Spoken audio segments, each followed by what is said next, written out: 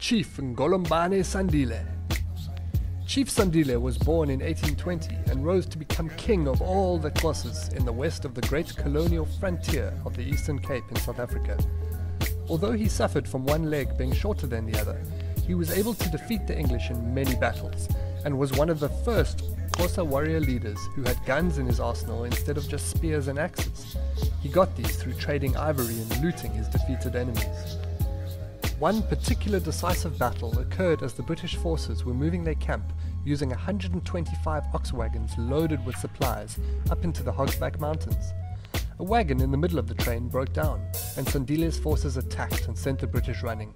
He stole over 800 head of cattle in the process. In May 1878, he was shot by a force of amaFengu warriors who had grown loyal to the British.